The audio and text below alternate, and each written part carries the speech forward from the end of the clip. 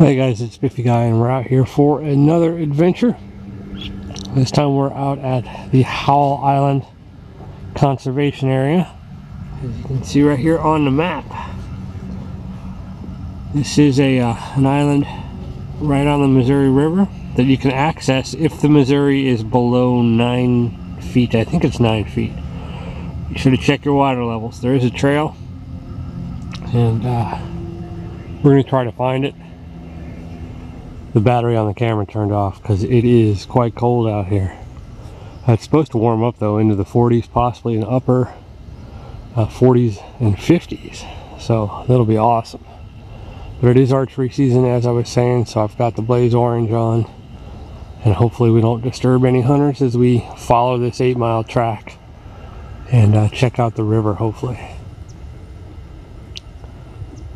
there's tons of deer trails, and I've seen a lot of marking tape where the hunters are going in. I mean, there's like deer highway out here. This is a good spot for them.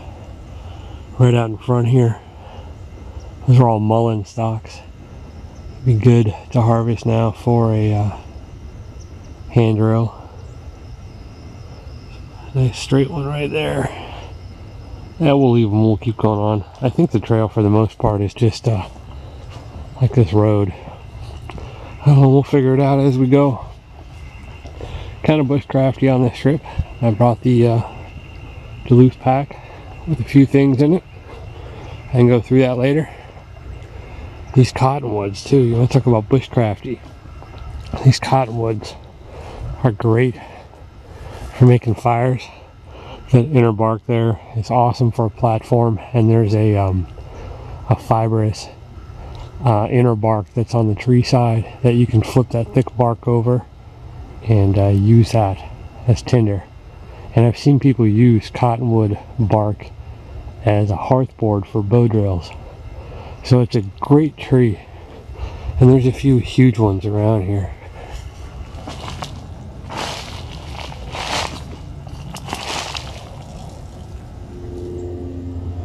There is no open fires on Howell, but if I was going to be making a fire, I'd be grabbing this stuff right here for tinder. You can see all through here, and this stuff comes apart and will fluff up really good, and it's all up off the ground. The good stuff. Well, we've come to a junction. There is a loop on the map. That direction is not on the map. I'm going to want to continue to go that direction from the field. And if you go that direction, you'll head back towards the chute. So if we look at the map, we're right here. I want to continue down here and then walk over towards the tip, take a look at the river.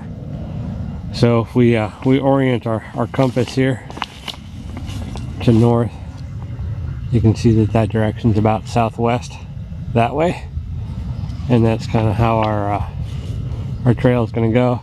We can also kind of tell we're going southwest because we know it's 10 o'clock in the morning. If we keep the sun on our left, that'll be sort of south moving west, and you can kind of roughly guess it. I just came across a hunter. He was on bike, and he was biking on out to a spot with his bow on his back. It's kind of funny. I'm fairly certain that this is multi-use for bikes as well. So, and it's all pretty flat, although it'd be pretty bumpy going through this field. But I bet you all in here are some awesome deer beds, and you know, like dove habitat.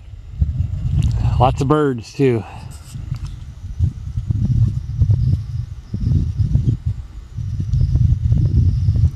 So I'm walking up on this area between two fields. You got the higher elevation over here and the lower elevation over here, and there's some trees here. I know they're sycamores because I can tell by the bark on them. Sycamores have that mottled kind of camouflage bark that strips off and becomes very stark white at the top. But if you're at a distance, And you really can't tell that, like this tree right here. You can see all those dots up in there. And here, let me zoom in a little bit and show you. Sycamores have these berries, these large, you know, seed clusters. And so that might be a good way from a distance to be able to tell that that's a sycamore. And that's important because sycamores drop a lot of branches. They're really good for fire, bow drill sets, that sort of thing, but they also like water. And so if you were looking for water, you might be able to use that as an indicator of a wet area. And this being a lower elevation, I'm sure that this gets a little boggy at some times, especially right down in here where it looks like there might be a little bit of a ditch. So I don't know, just something I observed while walking and thought I would share. You know, that's what it's all about. Go for a walk and share it. I haven't seen any deer, but I've been seeing a lot of mullein. There's a lot of mullein all along the edge here. I might have to come back here and harvest some in the springtime. I'm all out of mullein leaves. Mullein tea is useful for coughs and things like that. And you can pull the flowers and put the petals from the flowers in with like a mineral oil and use that as eardrops for earaches. So that's 2 tips in one little segment. You guys are just the luckiest. I will say that this place is not the quietest. There's you can hear boats on the river.